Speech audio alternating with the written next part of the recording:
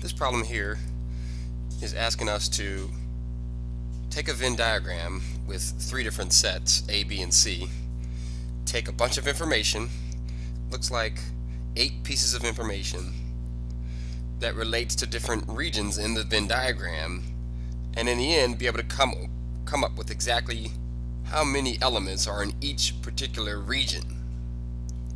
And so what we do is, the best thing would be to take the information as it comes, and for each piece of information say which regions that information is talking about. So first up we have A intersect B intersect C. Okay, what that is the intersection between all three sets. That's this region in the middle. That is W. And so we can say that W is equal to 9. Let me, in the bottom corner here, redraw the Venn diagram, and I'll be putting the numbers inside as we get them. And so this one's straightforward, that we should put a 9 inside region W. Great. Now the next piece of information says C intersect A complement. Okay, you can either put it in words. I recommend doing the following though. Here it is in words. You would like for it to be in C, and intersection is read like an and.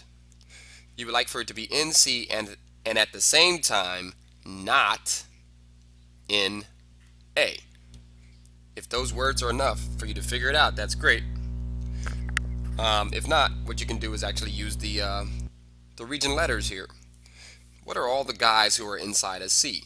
They are Y and W and Z and P. What are all the guys that are outside of A? They are N and Z and P and R.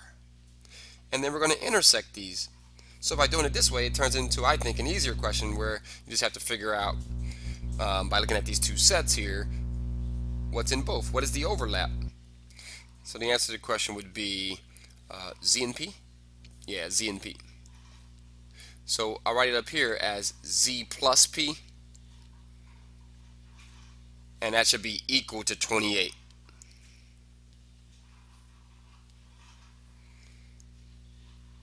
Now, that's not any region itself directly. We can't put 28 anywhere directly into the drawing. Just the fact that when we take Z and P and add them together, we should get 28.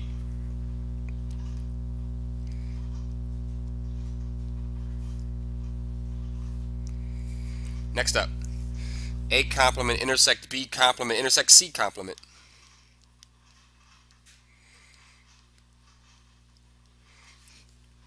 Okay, that is what's not in any of the circles. You want to be outside of A, but at the same time outside of B, and at the same time outside of C. So that's just region R. And so what we do is we take that number there, which is 11, and we can directly put that on the outside. Doesn't really matter where you put it, but since the R is placed down there, I'll put it down there.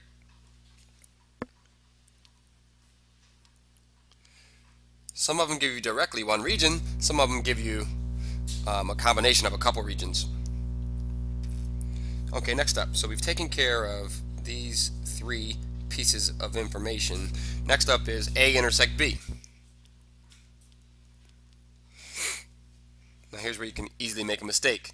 You can look at this A and this B sorry, and say that the X is the intersection, but it's not just the X. What regions are in both A and B at the same time? It's the X and it's the W.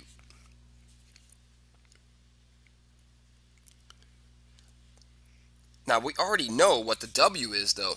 We already know that the W is 9. And so if together they're supposed to add up to this 15 that they're saying, then that can tell us what x is. Just take away the 9 from the 15. Okay, and so what we get out is that x should be equal to 6. And we can directly put that in there, 6. And we just continue this out for the rest of the information. For A intersects C, that's going to be equal to 9. Well, the regions that are in A and C at the same time are Y and W. But we know W is 9, so that leaves us nothing then for Y. Y must be 0. And so this tells us that this should be equal to 9. That tells us that Y is 9 minus 9, or the fact that Y is 0. Alright, great. Where's Y at? Y is there. We put a 0 there. Okay, and just continue on. Now we have B intersects C. The overlap between B and C, W and Z. But we already know W is 9. Together they're supposed to be equal to 18. So Z is 18. This means that Z is 18 minus the 9. So therefore we get that Z is also equal to 9. Where's Z at? Right there. That should also be a 9. Okay. Now let's go back and revisit. Now we should continue going on. We should continue going on, yes, but there was a piece of information that we didn't quite complete all the way through. In the second piece of information, we found that we couldn't nail down exactly what each of the regions were. In the second piece of information, we found that Z and P should add up to 28.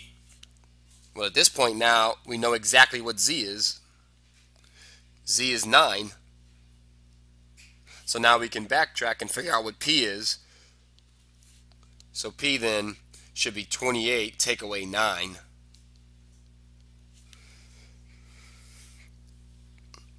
Okay, so P is 19.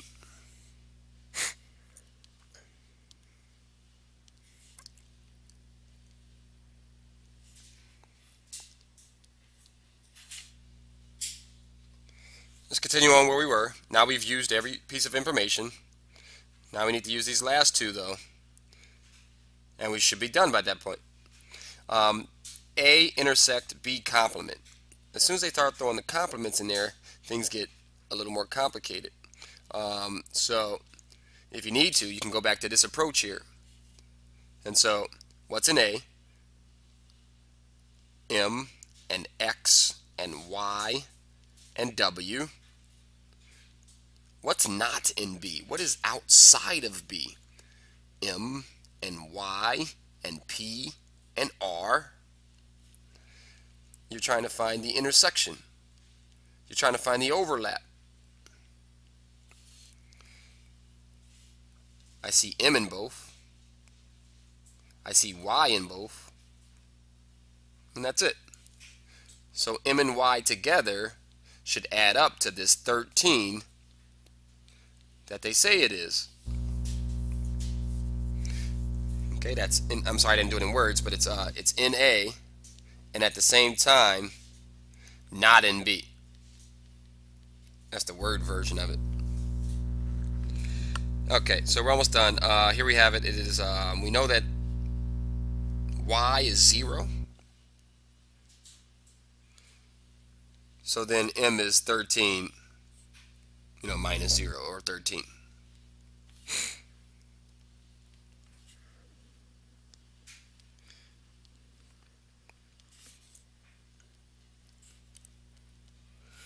Okay, lastly, we need what N is, and hopefully this last piece of information that we haven't used yet will give it to us. And so we're down to the fact that B intersect A complement should be 31. Okay. And it's the same kind of thing that we did here. Let's try just do it in words. B intersect A complement. It needs to be in B, and at the same time, it needs to be not in A. So that's N and Z together.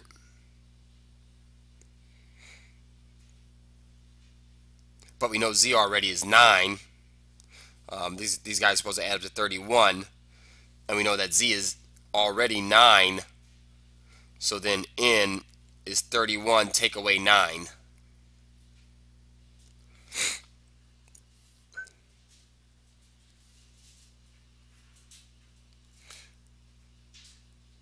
So N is 22. Okay. The U up here stands for the universal set. That's everything together. It's not just this 11. And now we can basically answer any question that that can be posed from this Venn diagram. We took all the information they gave us, we used it, and we were able to decipher exactly what each of the 8 regions are. And so our answer to the question basically would be this entire Venn diagram.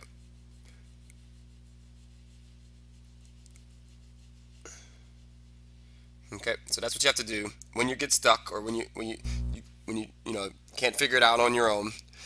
Use words. If using words is too much, then and it's not working out for you using words, then use regions and break it down to be just what you would do for sets. Okay, great. That's it.